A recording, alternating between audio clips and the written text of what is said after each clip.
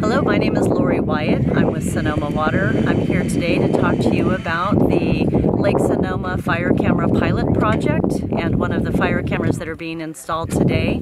We're currently at the site of the Pepperwood Preserve for the installation of one of the fire cameras. Behind me is the Tubbs fire path.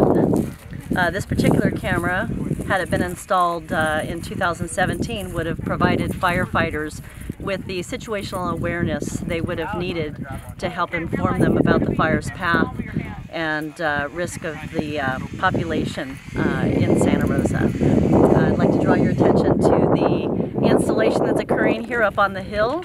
This is one of the fire cameras going on a communication tower that was actually designed just for this purpose. It will be powered by solar panels, and this camera, along with 7 others, will help inform our county and public safety agencies about wildfires that will start in the surrounding area and hopefully get them put out in time before more damage is done.